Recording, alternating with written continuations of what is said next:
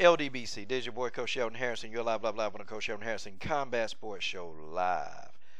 Okay, folks, alright, let me tell you something. These two little ass women, these two tiny ass women, they brought it.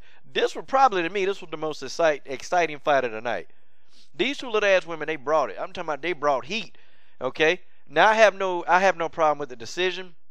Of course, Herica Tiburcio won this fight. This Brazilian, she went in there, and I tell you what, she frustrated the hell out of Tessa Simpson. Because it's like Tessa Simpson would try to take a breather. No, her little ass still there, throwing punches. She trying to rest, she throwing punches. She throwing punches. Hell, Tiburcio coming in, throwing punches. I mean, this girl, Tiburcio, is like a little ass fly. You don't even have a fly swatter big enough to swat her because she's coming at you from these crazy ass angles. And it's like you got to sit and you got to try to strategize how to catch her little ass coming in. You can't catch her coming in. She's fainting all over the damn place. Tessa Simpson looked at points in the fight confused, and then Tessa Simpson said to hell with it. I'm just finna go at her. And that's what Tessa did. Tessa took her down, had some really good takedowns, and I said, okay, I wonder if Tessa Simpson is going to continue to try to do this. She kind of fell back off that a little bit. She kind of fell back because Tiburcio was just doing a lot of just movement, man. She moved. And she's like, she's quick. She's in, she's out. And if she gets you in the clinch, she popping you with a knee or an elbow, boom, she back out again, you know?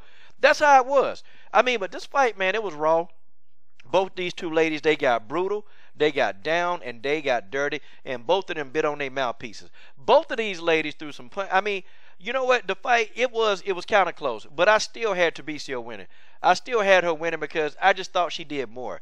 I thought she did more. I thought she kept coming at Tessa Simpson.